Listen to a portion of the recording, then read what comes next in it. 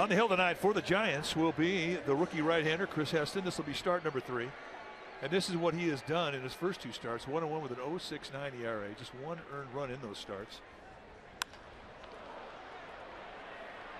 Pagan now comes in and he makes the catch. He's staring right into the sun. In a nice inning for Heston. Runners do not go, and it's strike 3 call.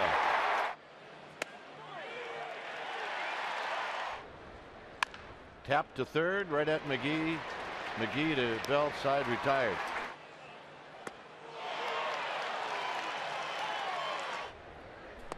And he got him.